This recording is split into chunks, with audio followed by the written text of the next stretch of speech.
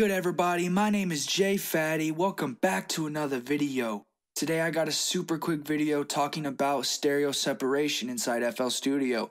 Before we get into that, I want to ask you to please check out the new beat tape from the homies Phatty McGinnis, DC the Beatmaker, and myself called Friendly Fire.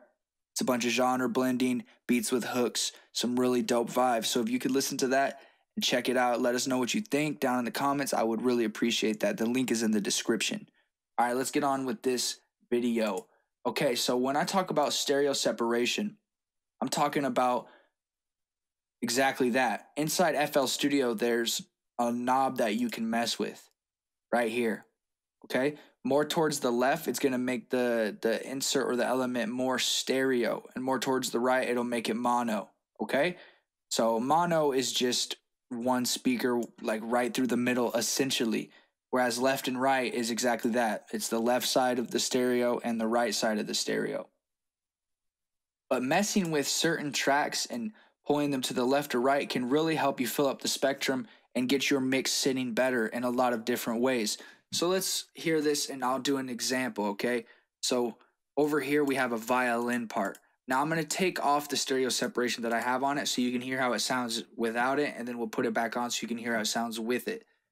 Now, I'd recommend wearing headphones or listening to with actual speakers rather than listening to this on your phone, because phones only play mono, so you're not going to necessarily be able to hear it through your phone speaker. But if you got headphones, you will. All right, so let's listen.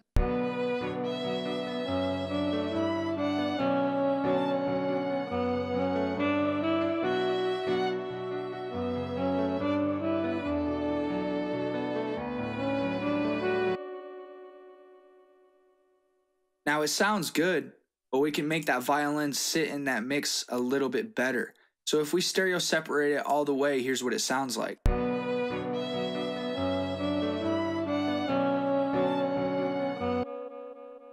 Now, while it's playing, I'm going to move the stereo separation knob to mono and stereo so you can really hear the difference.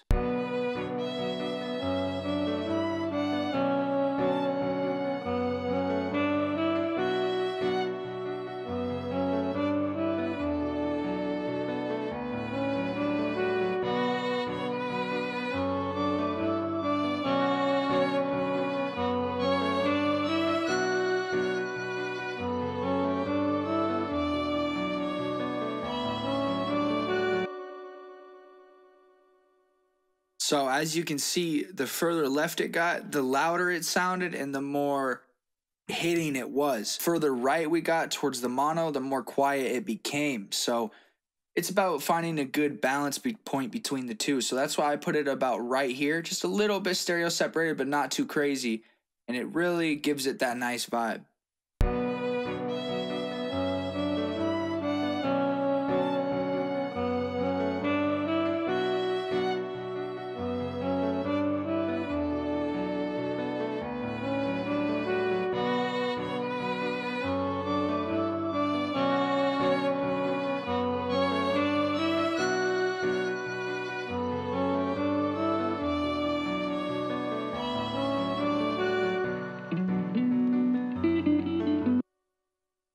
So yeah, keep that in mind when you're working on stuff.